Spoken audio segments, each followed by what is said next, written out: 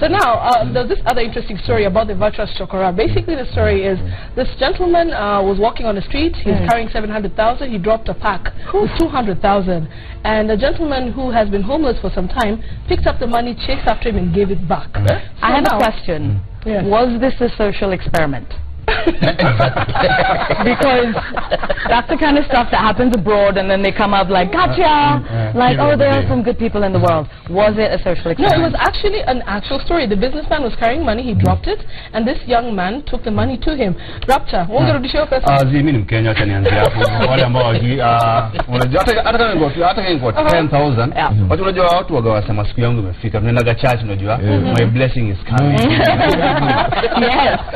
So Miki yangu nasema tu ingekuwa ni hard. Yeah. Wow. But like, what would you do with that money if you got it? What, 200 G's? Now. Right now?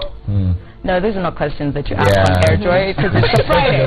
It's a Friday, you're setting us up. But you know, like Rapture says, I mean, that's really difficult though, because I'm assuming that the guy saw where the money came from. Me, on the other hand, if I didn't see it drop from a particular pocket, because you know there are lots of people walking around in town. All right. Not sure I'd return it.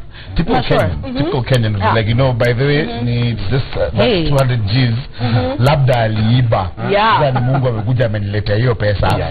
Nijijenge.